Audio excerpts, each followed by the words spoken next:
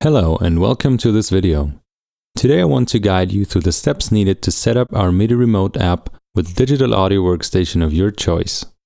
In this video, I will demonstrate the setup using macOS X and Logic. The setup for other DAWs is similar. Please visit our website for detailed setup instructions. Our app is communicating with the DAW computer using a technology called Network MIDI. It is easy to set up and can be used with both Windows and Mac computers. On the Mac, we're going to use the Audio MIDI setup. It is located in Applications, Utilities.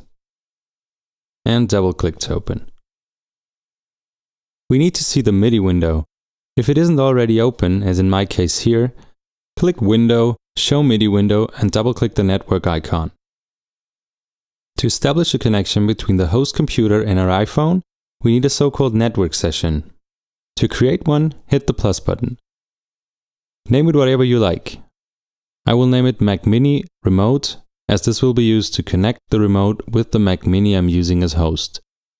Also paste the name over to the Bonjour name field. Okay, we're almost done. Leave this window open for now and grab your iPhone. Open up the MIDI Remote app. Give it a few seconds to start up. You should now see a new item appear in the bottom part of the window. In my case here, it's Flo's iPhone. To establish the connection, select the name of your iPhone and hit the Connect button. You should now see a new connection being added in the participants view on the right side of the window. Okay, the devices are now properly connected. Next, let's go over to Logic. Bring up the Synchronization Settings panel and switch over to the MIDI tab.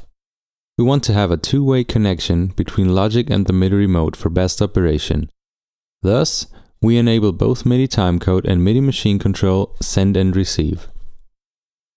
In the selection box for the MIDI timecode destination, we choose the network MIDI session we created in Audio MIDI setup before. Okay, now we're all set up. We chose to make our MIDI Remote app configuration free. For that reason, you don't find selection boxes for the timecode rate to be used within the app. To let the app know which TC rate you're using in your particular project, you only have to scrub in your timeline or hit play in your DAW.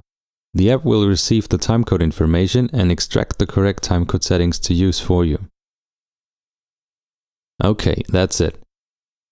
Please be aware of that the network MIDI connection between the iPhone and the DAW host machine will be interrupted whenever the computer or the iPhone is shut down or the iPhone isn't available on the local network.